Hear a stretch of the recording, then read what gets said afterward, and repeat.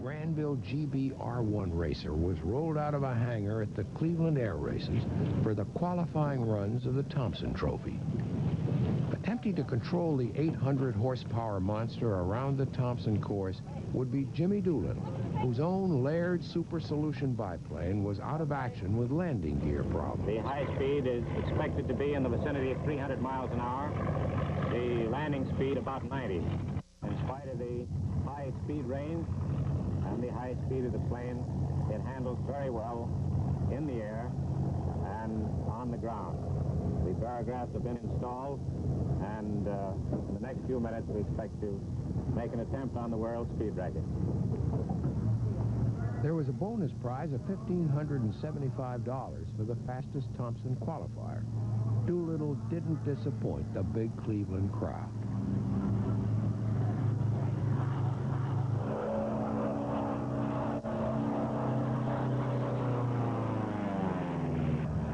His qualifying speed of 294.38 miles an hour smashed the world land plane speed record that stood since 1924. There was another GeeBee entered in the Thompson Trophy race in 1932. It was the GeeBee R2, almost identical with the R1 in appearance, but fitted with a Pratt & Whitney Wasp Jr., delivering about 250 horsepower less than the R1's 800. This is a replica of the GeeBee R2, exactly as it appeared when Lee Gelbach flew it at Cleveland in 1932. The replica, built by Delmar Benjamin of Wyoming, flew for the first time in late 1991, just under 60 years later. The big GeeBees made their racing debut in 1931, and from the beginning, their performance was startling. Clear!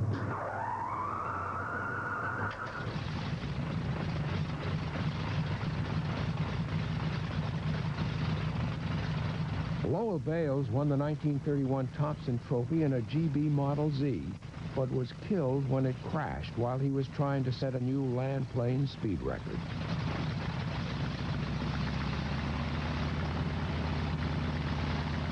In flying his replica GeeBee R2, Delmar Benjamin is aware of its reputation as one of the most dangerous airplanes ever built. But it's also one of the most exhilarating to fly, as Delmar discovered when he took off for the first time on December 23, 1991.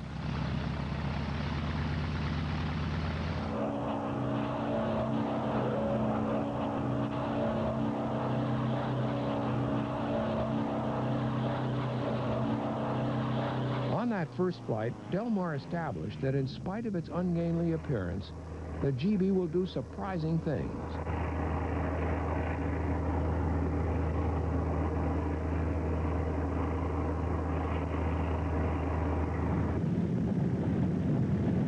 But at Cleveland in 1932, Jimmy Doolittle and Lee Gelbach weren't interested in the GeeBee's aerobatic qualities.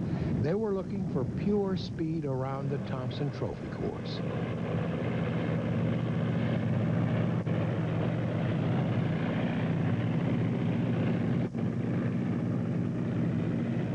The planes were sent off at 10-second intervals, and there was never any doubt about the outcome.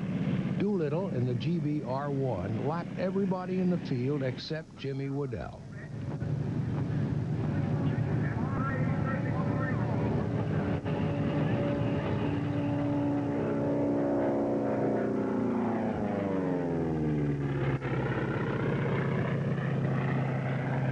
Lee Gelbach in the R2 came in fifth, averaging 30 miles an hour less than Doolittle's winning 252 miles an hour.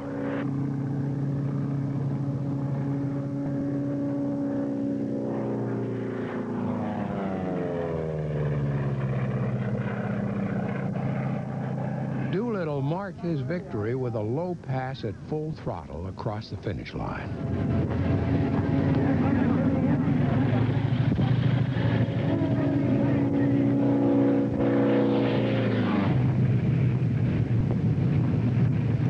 Cash prize for the winner was $4,500, With the $1,500 he picked up as fastest qualifier, he made $6,000 in 2 days. Quite a sum in Depression America. Jimmy Doolittle was presented with the winner's wreath and was joined by the race sponsor, Charles E. Thompson, and his wife. How about the sponsor of the Thompson Trophy saying hello to the world? Oh, wait a while. All right, hurry up.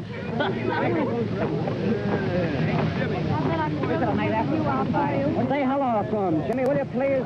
Just told the world hello. Say him, tell him again.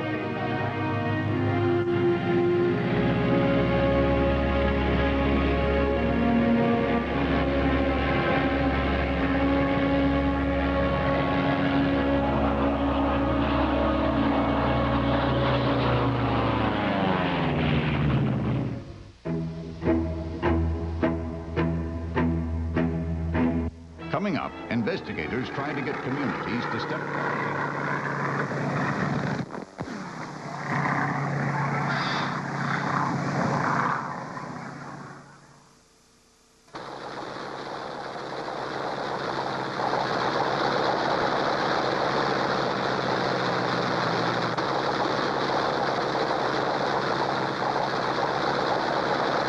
The Grenville entourage made out well at the 1931 National Air Races. The Model Z won 5 races in all.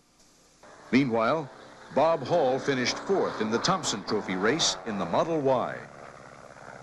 Maud Tate set a new ladies' speed record in the Model Y by winning the Aero Trophy, the premier event for women pilots. Another grand achievement.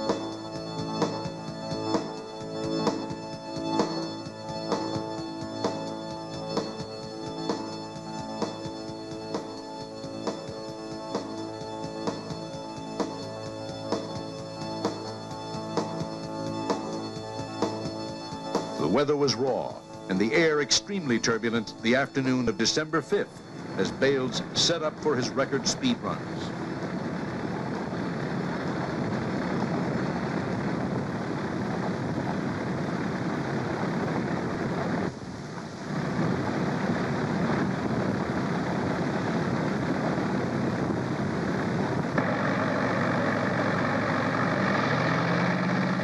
Adding to his discomfort was the dangerously outdated regulation, limiting speed runs to below 50 meters, 164 feet. Acceptable perhaps for earlier times, but not for the faster aircraft of the day. Right nearly, he was just approaching the marker when she seemed to explode, and Bales was, a wing collapsed, and it made 4 complete. They had a movie camera set up at that pylon, and they had taken beautiful pictures of it. They had absolutely clear pictures of it, and Granny run those pictures over and over and over trying to find out what the cause was. Crowds watching a real show today, starting with Jimmy Doolittle, the human bullet, a new record, 293 miles an hour.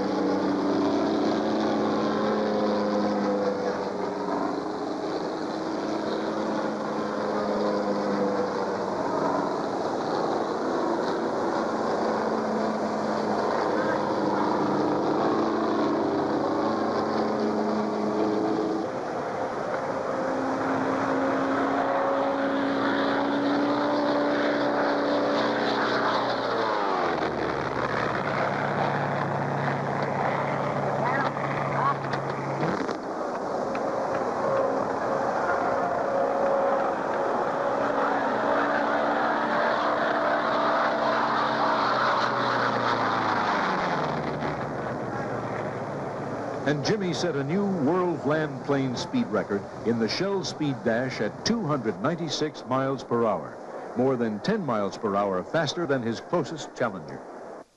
His win brought the title back to America from France, which had held the record for the past 8 years. Winning the Shell Speed Dash earned Doolittle the tidy sum of $1,575. He also won the Lowell Bales Memorial Trophy, sponsored by the citizens of Springfield, and awarded to flyers setting a new American land plane speed record. Now, it was on to the main event, the race for the Thompson Trophy. the big GBs waited at the starting line.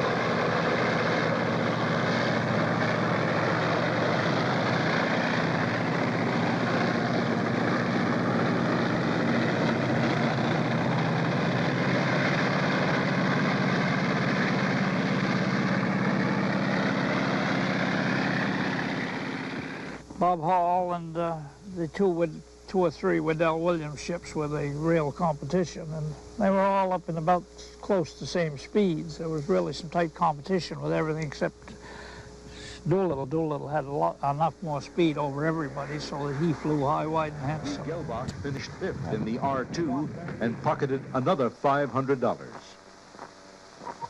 Jimmy Doolittle's double measure of success brought fame and glory once again to Springfield and the GeeBee name.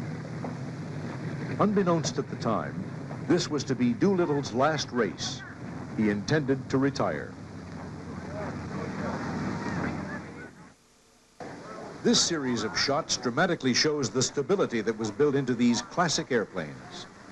Because of conflicting runway traffic, Doolittle is shown in the R1 aborting a landing attempt. While at low airspeed and altitude, he executes a tricky go-around with ease. Extensive wind tunnel testing had proved that the aircraft was completely stable at all speeds, attributed to the design engineering that went into these magnificent machines.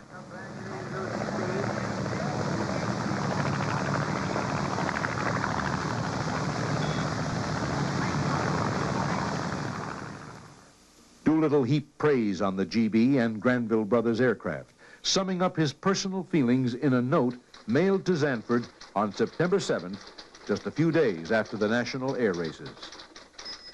Dear Granny, just a note to tell you that the big GeeBee functioned perfectly in both the Thompson Trophy and the Shell Speed Dash.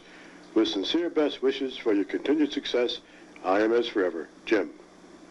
And so the high point of the 1932 aviation year came to a close, with the GeeBees pushing their country to the forefront of world aviation.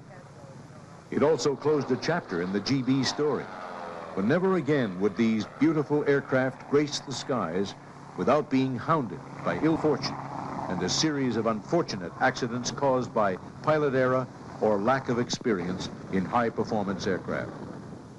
The death knell came in 1934, when Zanford, delivering a Sportster to a client in the South, was landing at Spartansburg, South Carolina. Granny crashed and was killed as he pulled up suddenly to avoid hitting an airport workman who had wandered into his path on the runway. That accident sealed the fate of Granville Brothers aircraft and also signaled the end of a glorious period in American aviation history. Most of the players in the GeeBee story are gone. The Springfield Airport is no longer, replaced by a shopping center. And yet, around the world, the presence of the GeeBees lives.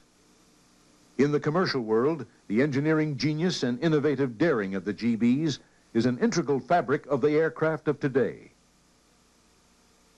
One of the best times of my life, I'll tell you.